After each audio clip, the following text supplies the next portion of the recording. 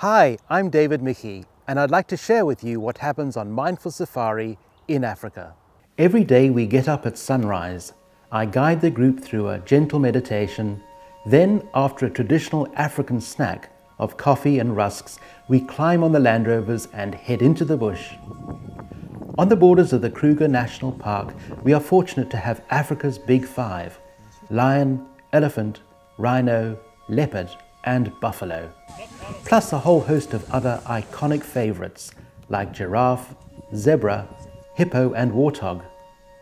It's easy to be mindful when you're in the presence of these awe-inspiring beings. You are very unlikely to be caught up in your usual preoccupations. We return home for brunch each day and a few hours of rest and reflection in the very comfortable accommodation of a private game lodge. Then, in the late afternoon, we gather for further mindfulness practice that's part of a specially designed program before our evening game drive, when we might spot one of the nocturnal creatures.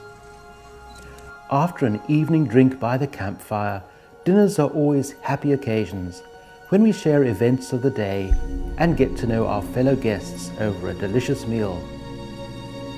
As we relax into this beautiful place, we find that our minds quite naturally settle.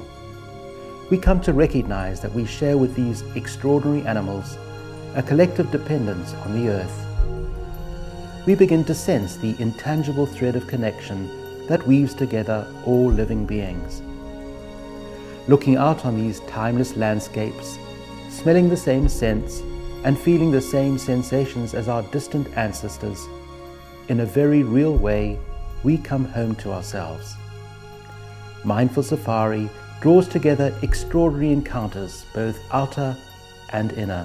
To join me in Africa in August 2017, go to my website and click on the Mindful Safari button. I look forward very much to seeing you in Africa soon.